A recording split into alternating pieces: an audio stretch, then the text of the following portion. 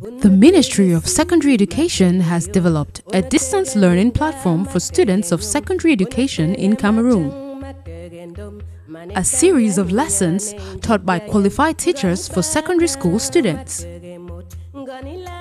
Under the stewardship of Professor Pauline Nalovalyonga, in collaboration with the Ministry of Posts and Telecommunications, CAMTEL, CRTV, and UNESCO. We are introducing distance learning as another teaching and learning method which is different from the traditional classroom setting that you are all used to. In the distance education mode, you are not with the teacher in person, so take your time, relax, listen to the teacher, take down notes and visit the following links for any questions or answers to your questions. Take it in your stride. This is Cameroon's solution to COVID-19 and beyond. Professor Nalovalyonga, Minister of Secondary Education. Welcome to your distance learning program with me, Bate Elvis Ebot, your geology teacher. Today, we will continue with lesson 29 of our distance education program. And our lesson 29 is titled Revision and Integration Activity 2. In this lesson, we want to revise or review some important points which will bring them out in the form of questions so that you take note of them. The lesson overview includes the lesson objective, the prerequisites, we'll review the lessons, and then integration activities. As our objectives for this lesson, we're going to drill you on sample multiple choice questions on earthquakes, so that when you are studying, you can pay attention to the areas where the likelihood of a question is very high. We'll equally bring out the link between the correct answer and a detractor. And then the objective of answering questions. These are the objectives we wish to attain in the course of this lesson. I take it all again, drill you on sample multiple choice questions on earthquakes, bring out the link between the correct answer and a detractor. Because as you know already, the evaluation as regards your program has two papers, paper 1 and paper 2. The paper 1 usually is multiple choice. Sometimes we can call it section A for if they are using at the level of schools. So in those multiple choice questions, a question is asked and 4 possible answers are given. Among the 4 possible answers, 1 is the correct answer, and the others which are not the correct answers are referred to as detractors. These detractors are almost similar to the correct answer. The ideas are similar to the correct answer. So much so that if you have not mastered the concept, you'll be carried away easily by the detractor and you will not get the correct answer. So the detractor has a role to play to be able to decipher and to distinguish the very smart student from the lazy ones. So the detractor has a role. So the prerequisite knowledge for this lesson will be earthquakes and seismic waves.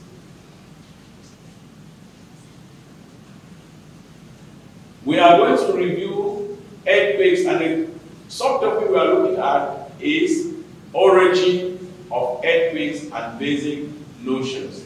So we are going to look at the origin of earthquakes, and we look at the basic knowledge regarding to earthquakes. We will equally look at how earthquakes manifest themselves.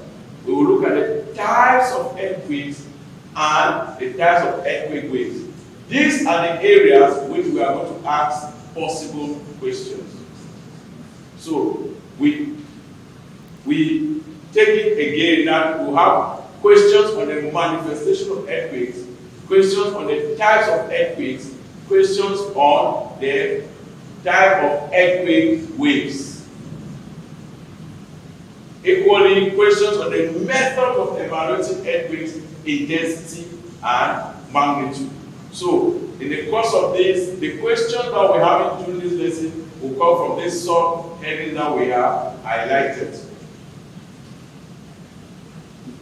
We will equally have questions on the localization of earthquakes on a global scale. Prediction of earthquakes, monitoring and management of earthquakes are also some of the areas which we will be testing your understanding of the previous lessons.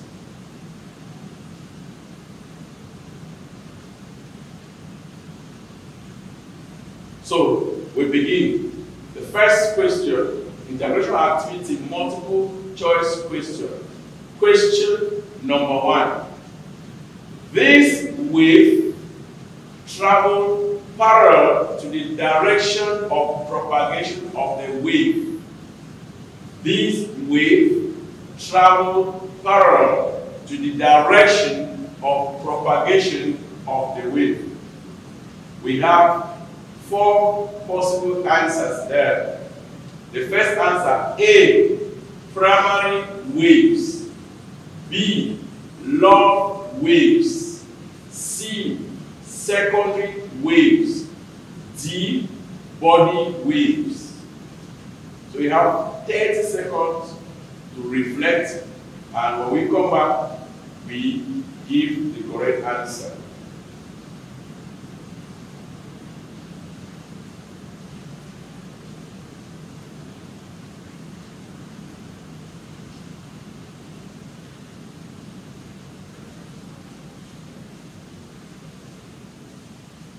Okay.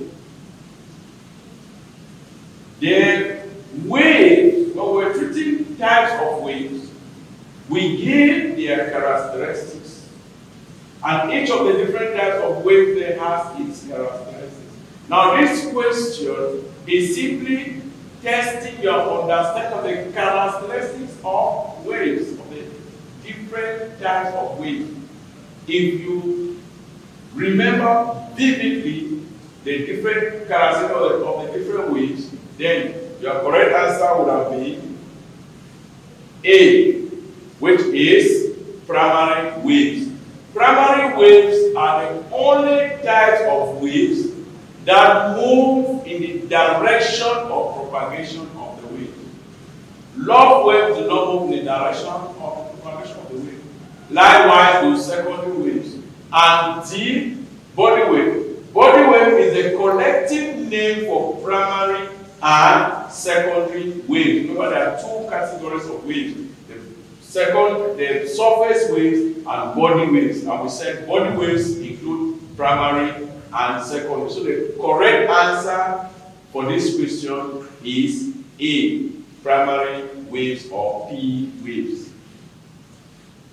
Question 2. Which of these waves would cause the most dangerous damage during an earthquake? Which of these waves will cause the most dangerous damage during an earthquake? A, secondary waves. B, log waves. C, primary waves. D, body waves. Again, we are still testing you on the characteristics of the different types of waves. So we have 10 seconds to reflect, and after that we come back and see the correct answer together.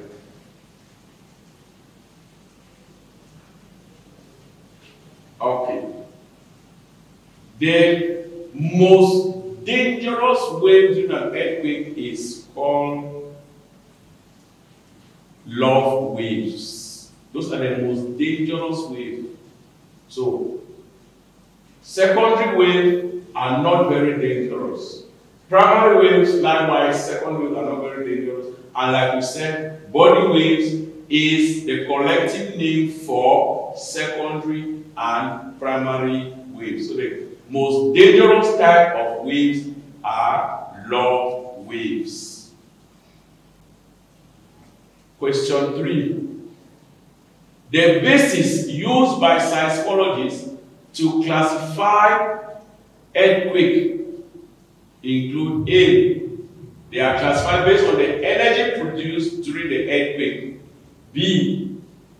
They are classified based on the arrival time at the recording station. C. They are classified based on the intensity and magnitude of the earthquake. And D. They are classified based on the speed with which it travels.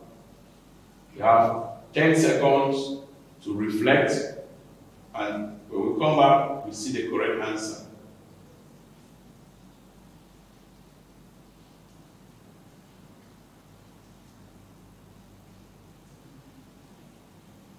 Okay. There are different criteria for classifying earthquakes, which we saw, such as the depth of focus and the intensity and magnitude of the earthquake. So, the correct answer for this question is C. Earthquakes are classified based on the intensity and magnitude of the earthquake. Question 4. The type of earthquake occurring at a depth of about 70 to 300 kilometers and witnessed around the upper mantle is called A. Deep focused earthquake. B. Shallow focused earthquake. C. Intermediate focused earthquake. And D. Peripheral earthquakes. 10 seconds to reflect. Here, remember they are testing you on the classification of earthquake based on the depth of the focus. And the focus, you know, is the point of origin of the earthquake.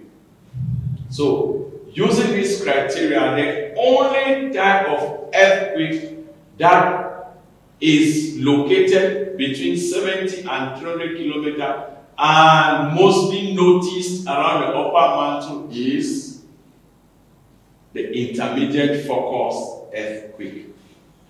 The deep focus will be very deep, while above 300 kilometers, that's where they are usually found. While the shallow focus, as the name implies, are those that are recorded between 30 to 70 kilometers. Peripheral is simply the synonym for saying shallow focus, but actually, it's not a scientific term. It's the description of earthquake. It's a detractor to make you think that that could be a new way of describing the earthquake. So the correct answer is C. Intermediate focused earthquake are earthquakes that occur between 70 to 300 kilometers, and they are witnessed around the upper mantle. Question 5. It shows a figure of the structure of waves produced during an earthquake. And this is described as the seismogram. The diagram is showing a seismogram, showing the different types of waves. Now, the question is, which type of seismic wave is represented at the point Y on the figure? If you look at the figure carefully, you find the first set of waves that arrives at, they are labeled X, the next set Y, and the third is Z. So reflect for 5 seconds, and then after we take the correct answer.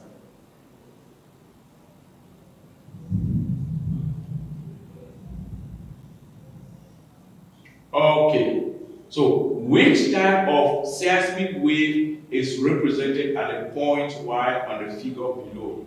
A. Primary waves. B. Real surface wave.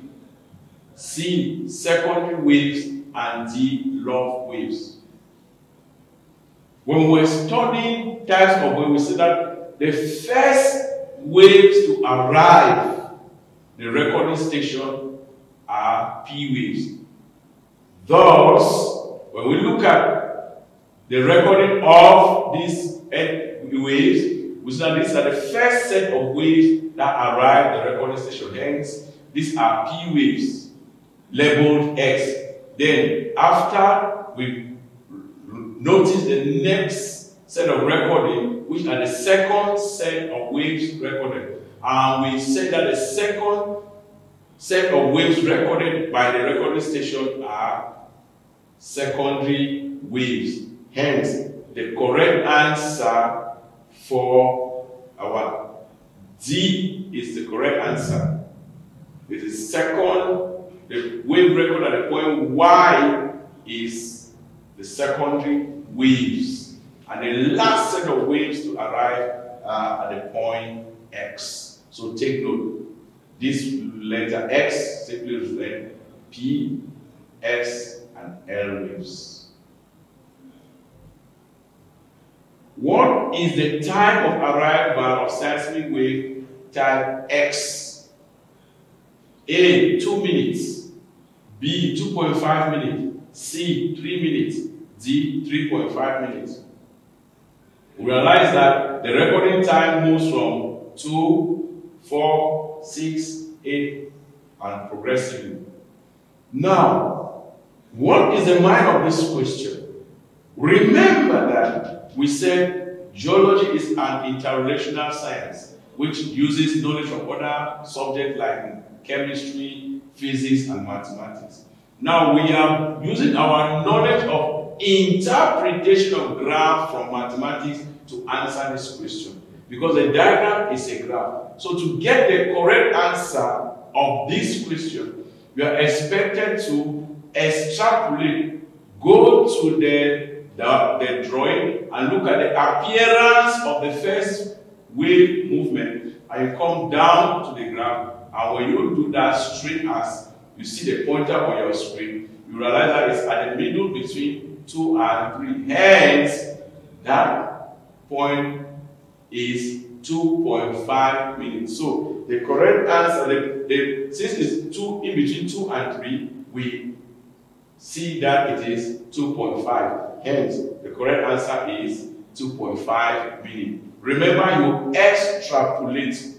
You go to the diagram, see where the first appearance of P waves were recorded, and then you come down to the minutes portion, and then see which figure it ties to. And when you do that, you have 2.5 as the correct answer.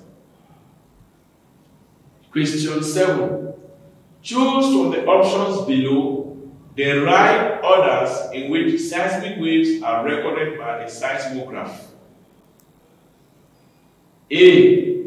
S wave, P wave, L waves. B. P wave, L wave, P wave. C. P wave, S wave, L wave. D. L wave, P wave, S wave. This question is testing your understanding of the arrival of the different types of waves. I will just explain a few minutes ago that the first set of waves that are recorded by the recording station are the P waves or primary waves, followed by the S waves, and lastly L waves. Hence, the correct answer for this question is C. P waves are the first to arrive at the recording station. They are followed by S waves, and then the last set of waves to arrive at the recording station are L waves. So that's the order P, S, and L.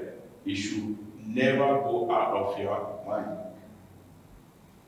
Question 8. The instrument used for measuring the intensity of an earthquake is called A, the Richter scale, B, the modified Mercalli scale, C, the seismometer, D, the seismograph.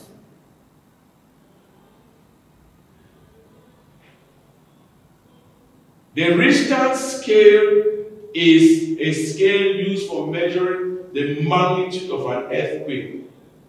The seismometer is simply the instrument used for recording the different types of earthquake waves.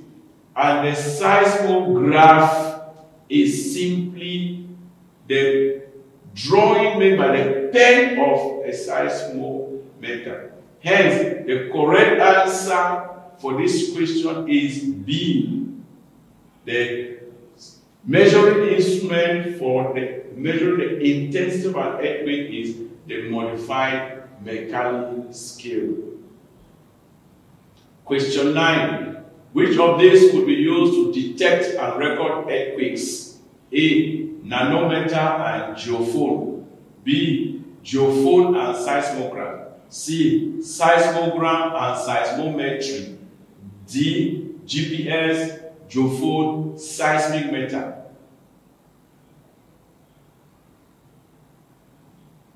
A nanometer we know is used for measuring pressure and geophone for recording and detecting earthquakes. But now we are supposed to choose an answer that has two instruments or two or more instruments that can be used for detecting and recording earthquakes. So A cannot be our correct answer.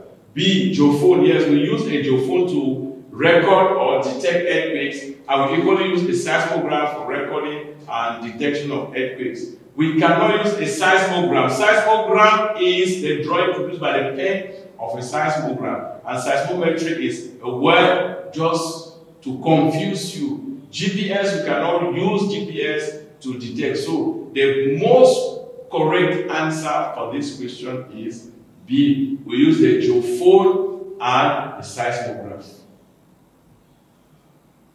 During the occurrence of an earthquake, there was total destruction of buildings, bridges, and roads. What would be its magnitude on a Richter scale? Richter scale is used to measure the magnitude, the amount of destruction caused by an earthquake, and it is graded from 1 to 8 or 10 and above. So we have A 6, B 6.5, C 7, D 8. The correct answer for our question 9 is D.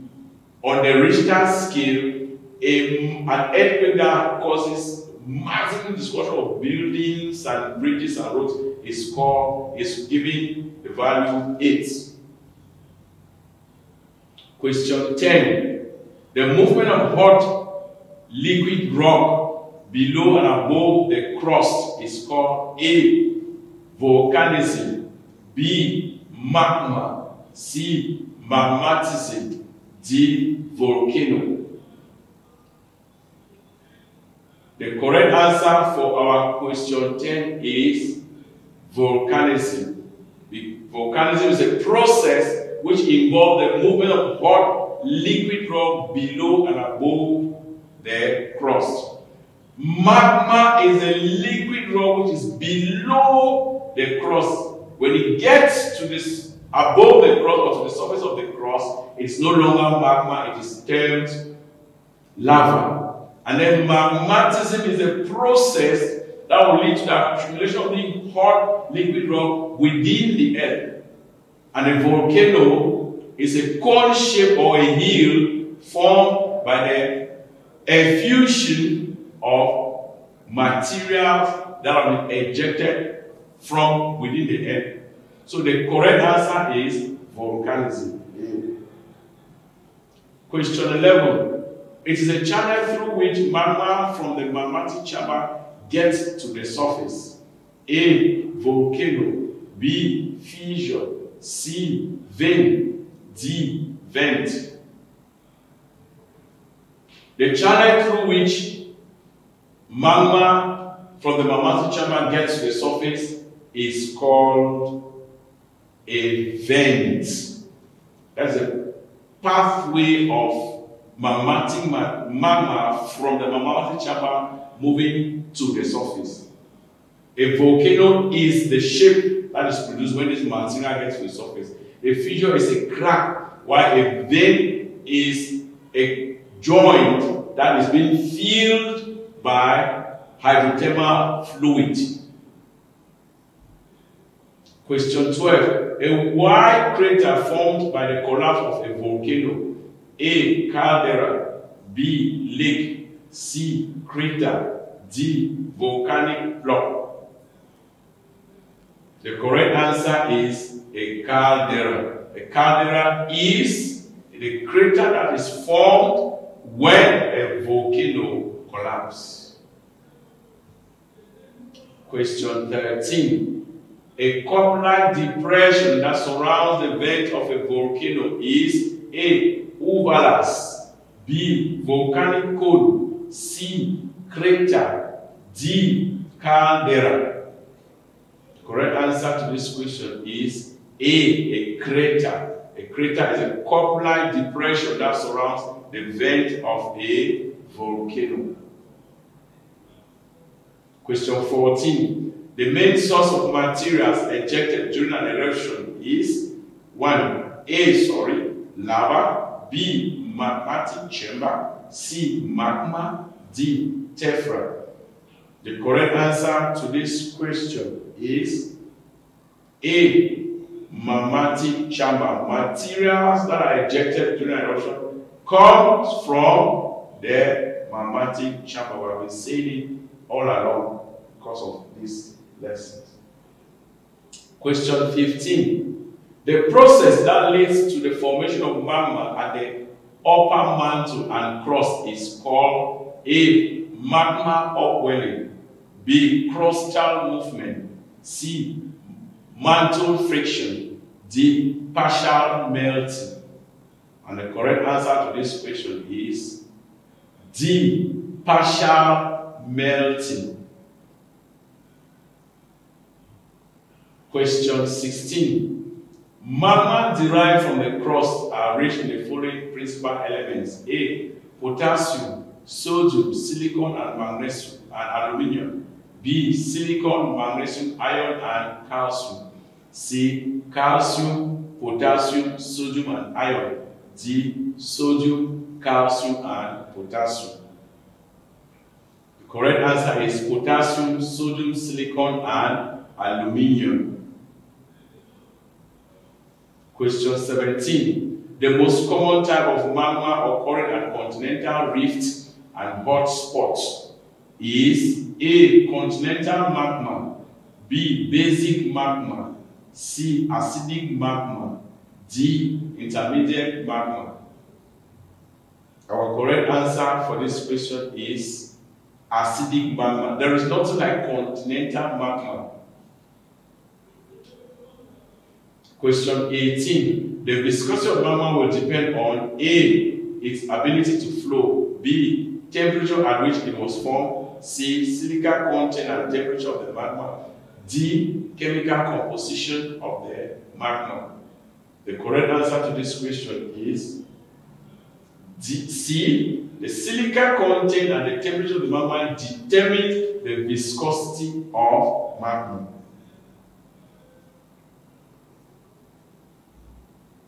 To enable us summarize, pick out the salient points for you to keep in your mind, we use our standard textbook for geology, ordinary level geology from 4 and 5 science, second edition, written by Kenneth Usinbaum and published by Grassroots Publishers. We equally use Fundamentals of Geology by APA and others. We use the dictionary of Penguin Dictionary of Geology and F Science. We have come to the end of our lesson 29. See you you in our next lesson.